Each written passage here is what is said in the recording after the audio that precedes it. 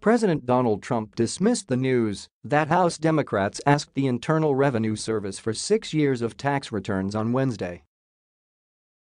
"Is that all? Oh. Usually, it's 10, so I guess they're giving up," Trump replied when asked about the news by reporters at the White House.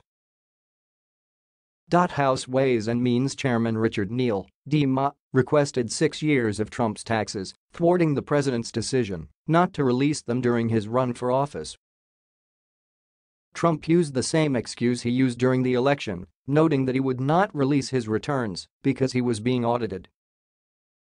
"We are under audit, despite what people said, and we're working that out. I'm always under audit, it seems, but I've been under audit for many years because the numbers are big, and I guess when you have a name, you're audited," he said. But Neal insisted that the IRS prove that they were conducting proper oversight over Trump's taxes. "It is critical to ensure the accountability of our government and elected officials," he said in a statement. "To maintain trust in our democracy, the American people must be assured that their government is operating properly, as laws intend." The IRS falls under the purview of Treasury Secretary Steven Mnuchin, setting up a fight between the executive and the legislative branch.